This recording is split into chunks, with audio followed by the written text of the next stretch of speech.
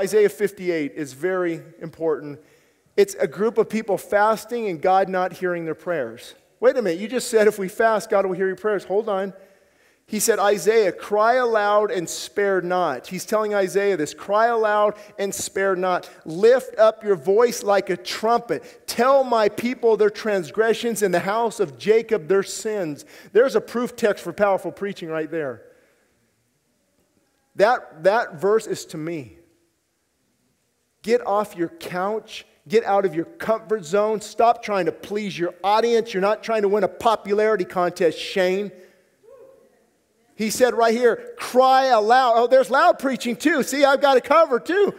Cry aloud, cry, spare not. Lift up your voices like a trumpet. Tell my people their sins and the house of Jacob. Tell them their sins because they're fasting, they're seeking me, and I'm not answering because they forgot the other passage that says, my hand is not short that I cannot save, my ear is not heavy that I cannot hear, but your sins, your transgressions have covered my face from you. I cannot hear you.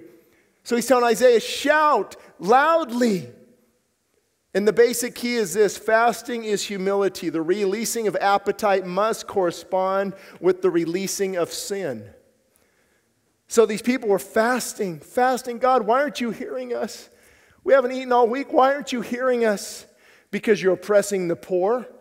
You're negative and critical. You're keeping people in bondage. You're spiteful. You're hateful. You're taking pleasure in everything else. I haven't chosen this fast. Let me tell you the fast that I have chosen. That you would release the bonds of wickedness. That you would let go the shackles of oppression. That you would let the people go. Give your food to the hungry. Bring things to those in need. And then I will hear from on high. And I will open the windows in heaven and pour you out a blessing you don't have room enough to receive.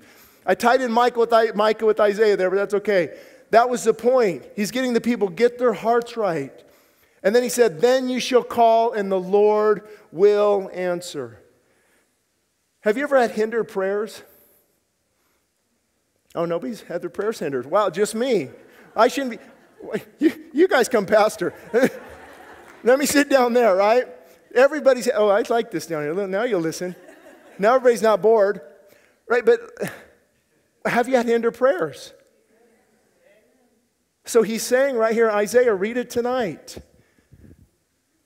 You shall call and then the Lord will answer. See, they were fasting, but the heart isn't right. The heart has to be right, and then you fast and you pray. That's the threefold thread that's not easily broken.